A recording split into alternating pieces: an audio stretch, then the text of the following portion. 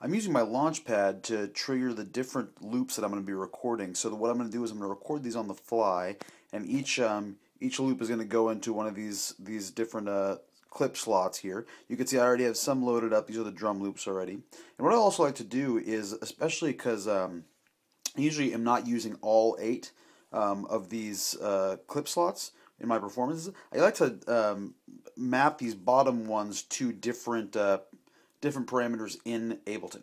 So actually you can override the default mappings of the Launchpad and map these just in normal MIDI parameters. So what I've done is I've mapped these ones right here to turn tracks on and off, and I've mapped these bottom ones to the record arm, and I'm not really sure why they're not lighting up on the Launchpad, but the record arm of the different tracks. And so what that means is that I can, if I press this right here, then the first track is going to record, the second one, and so on and so on. And one thing that's really important if you're going to do this is you want to make sure that the record arm is exclusive, meaning that only one track can be recording at once.